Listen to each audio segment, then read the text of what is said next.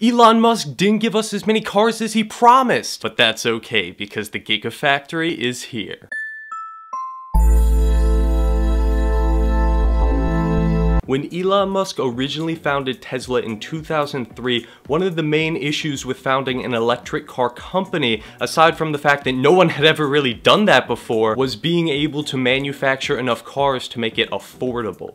Once the demand for electric cars reaches a certain point, the cost for manufacturing will decrease, and the cost paid by the consumer can be reduced as well. But selling affordable cars is certainly not where Tesla started. Tesla began by selling high-end luxury electric sports cars, these being the Tesla Roadster and Model S. We can think about these as the initial investment cars. Elon Musk knew that the first few models sold would have to be sold at a higher price tag because the cost of manufacturing was still high. So this basically means that no matter what type of car they would originally sell, it would still be sold at a higher price tag because the cost of production would be higher. So no matter what, the first cars would have to cost a little bit more. And by marketing these cars as luxury vehicles, Tesla was able to make a fortune by disguising the initial investment cost within the price tag of a luxury vehicle. But Tesla is past the point of small-scale production, as the Gigafactory is currently being constructed, and when completed, it will have the largest floor space of any building on the planet. Tesla will begin producing their batteries in the Gigafactory this month,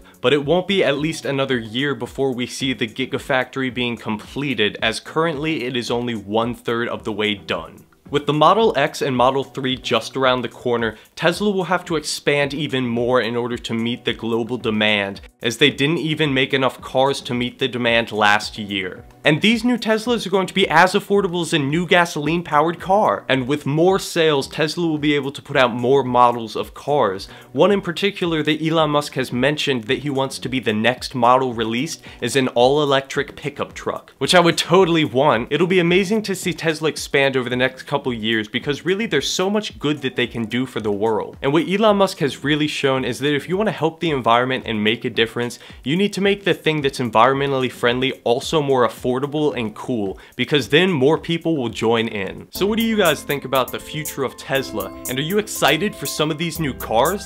Let me know in the comments down below, and don't forget to leave a like while you're down there. And if you're not already subscribed to Interesthings, go subscribe. We post new videos every Thursday and Saturday. And don't forget to bell me, and I'll see you guys in the next one.